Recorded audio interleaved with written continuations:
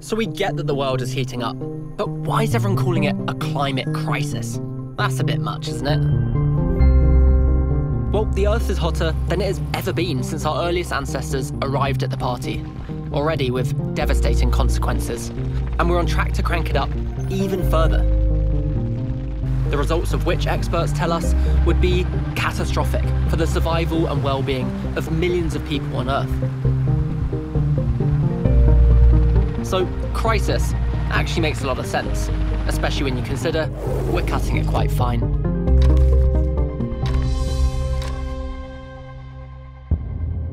The world is a pretty overwhelming place right now. A global pandemic. Increased social inequality. Political polarization. And that ever-present thorn in our side, climate change. Climate change. By extreme weather. Sea levels are rising. Biodiversity is reportedly declining, have left the world in a climate emergency. In this series, we'll explore how we got here, where we're headed, and what we can do to make a difference. This is The Breakdown. In the decade we were learning to surf the web, create masterpieces in paint, and dance the Macarena, the United Nations were preoccupied with something considerably less fun. After coming to the sobering realization that man-made climate change had become unavoidable, they started bringing together world leaders to discuss what should be done. This yearly get-together became known as COP. The COP stands for COP, Conference of the Parties.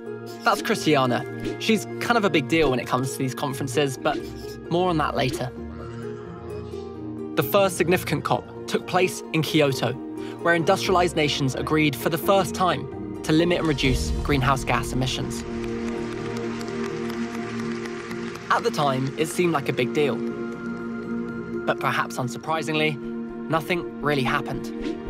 Every year, these conferences came and went without much to write home about. Durban, Doha, Warsaw, Lima, and then, in 2015, something remarkable happened in Paris.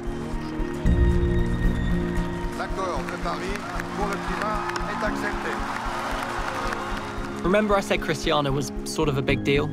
Well, she was one of the main architects of the Paris Climate Agreement. It is an agreement of conviction. It is an agreement of solidarity with the most vulnerable. It is an agreement of long-term vision. It was hailed as a major groundbreaking piece of diplomacy.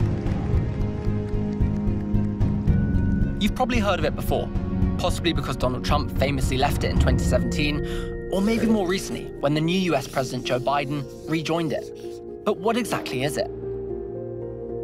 It's a legally binding pathway signed by 195 countries, and it's essentially an agreement to keep global warming to well below 2 degrees Celsius above pre-industrial levels. The question is, why 2 degrees? In order to understand this, it helps to look at a graph of average temperature rise.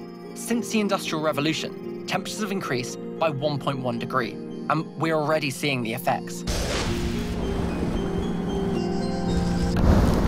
Currently, we're on track for 3 to 4 degrees of warming by the end of this century. I'll leave David to explain what that means. So at 4 degrees of warming, we're thinking about something like $600 trillion in global climate damages, which is twice the wealth that exists in the world today. There would be parts of the planet that would be hit by 6 climate-driven natural disasters at once. We're talking about conflict all around the world, well more than doubling, and global agricultural yields falling by at least half. Which is why the Paris Climate Agreement says we can't go above 2 degrees Celsius. But then, just a few years later, in 2018, a group of the world's top climate scientists published an explosive report suggesting that the Paris Agreement didn't go far enough. The report suggested that if we want a chance at a habitable future, global temperatures must not rise above 1.5 degrees. A change of just half a degree, they said, would make all the difference. For ecosystems, livelihoods, it's very clear that half a degree matters. At 1.5 degrees, 80% of the world's coral reefs would disappear. But half a degree more, and there'd be none at all. At 1.5 degrees, the Arctic would experience an ice-free summer, a devastating phenomena every 100 years. but turn up the thermostat by half a degree, and it would happen every 10 years. A shift from 1.5 to 2 degrees may sound like nothing at all, but it would drag 50% more people into climate-related poverty, significantly worsening the risk of drought, floods, extreme heat, and food scarcity for hundreds of millions of people. That's the difference between 1.5 and 2. So we used to think, in the Paris Agreement, it's like, well, 2 degrees, but aiming for 1.5. Well, that you can now delete. We cannot aim for 2. We have to aim for 1.5. The IPCC report didn't stop there. It went on to say that if we're going to stay below this limit, carbon emissions need to decline well before 2030, which is why we now have less than 9 years to halve global emissions. Achieving this would require rapid, far-reaching, and unprecedented transformations in almost every aspect of society. That report launched a huge wave of activism unlike we've ever seen in climate. You saw Greta Thunberg strike, the Sunrise Movement here in the US. Like, people began to care about this issue in a way that they had never cared about or understood it before. People are rising up, and as a result, governments are starting to respond. In the United States, the Biden administration is rolling out an ambitious clean energy and environmental justice plan. They've set a commitment to net zero by 2050. In the UK, Prime Minister Boris Johnson has outlined a 10-point plan for a green industrial revolution to reduce emissions by 68% by the end of the decade. And in 2020, China announced it would hit peak emissions by 2030 before reaching net zero by 2060. So things are looking up. But as we all know, politicians are highly prone to an unfortunate affliction: promise amnesia. Later this year, COP26 will be hosted in Glasgow, and it's up to us to help them remember. Now, it's even more important that these countries come together at the end of this year to review what they have done and be very public about what else they're going to do. There is going to be a rising expectation throughout this year that countries put themselves on a path for halving emissions by 2030. This is a crisis. There's no doubt about that. But it is also a chance to rethink the aspects of our society that aren't working, to redevelop our economy and our energy industries, creating millions of new jobs in the process.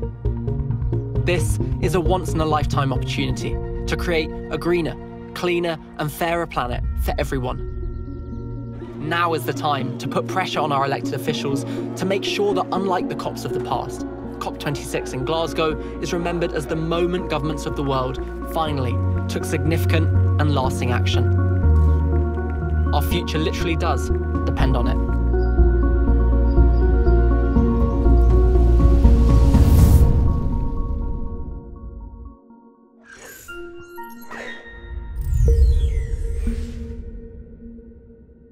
To learn more about how to take action on the climate crisis, check out our Instagram account, Earthrise Studio.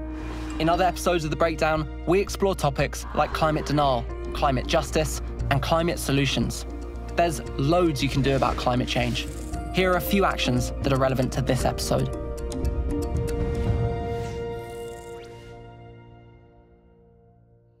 This series was made possible by Waterbear Network, a new and interactive platform that allows you to watch content about the future of our planet and directly take action. It's totally free to create an account, so why not check it out?